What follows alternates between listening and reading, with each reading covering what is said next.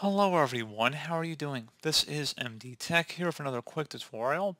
In today's tutorial, I'm going to show you guys how to resolve error code 0x643, unable to make changes to your software. There was a problem applying changes to the software. You can try again, or if the problem continues, the information that is shown in the following section can assist your help desk in troubleshooting. Click OK to return to Software Center.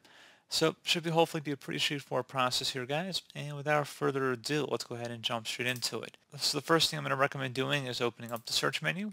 Type in CMD, best match, come back with command prompt, right click on it, select run as administrator. If you receive a user account control prompt, select yes.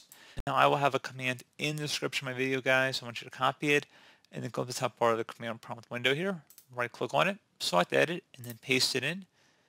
And then once that is done, hopefully that would have resolved the problem in itself. So hopefully that was a pretty straightforward process for you.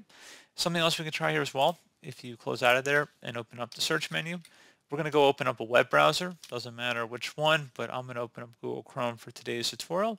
So I'm going to search for Net Framework Repair Tool. And one of the best results should be a Microsoft web page here. It says download Microsoft.NET Framework Repair Tool. Go ahead and open that up. And then you want to select the download button. So just go ahead and select download. And once it's done downloading, go ahead and run the setup file. You want to select yes, and you can close out of the web browser at this time. You want to agree to the license terms, and you got to scroll through here and then select next. Select next again. And then once that's done, go ahead and select next. And then finish. And then restart your computer.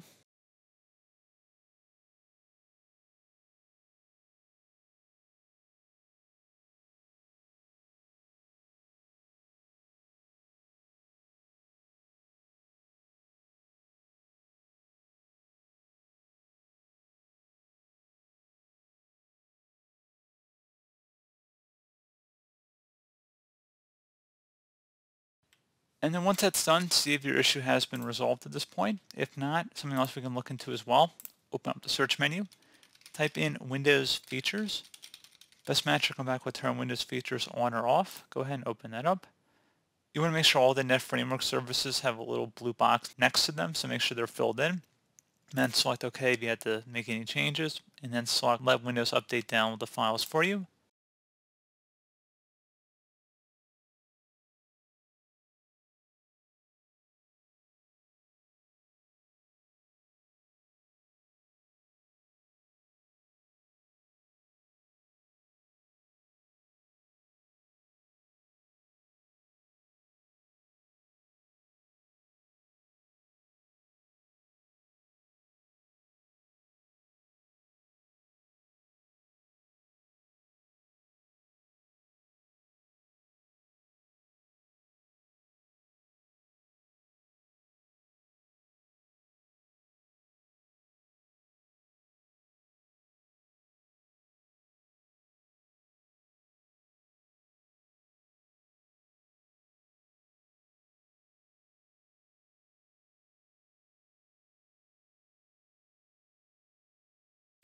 And once that's done, go ahead and close out of here and restart your computer.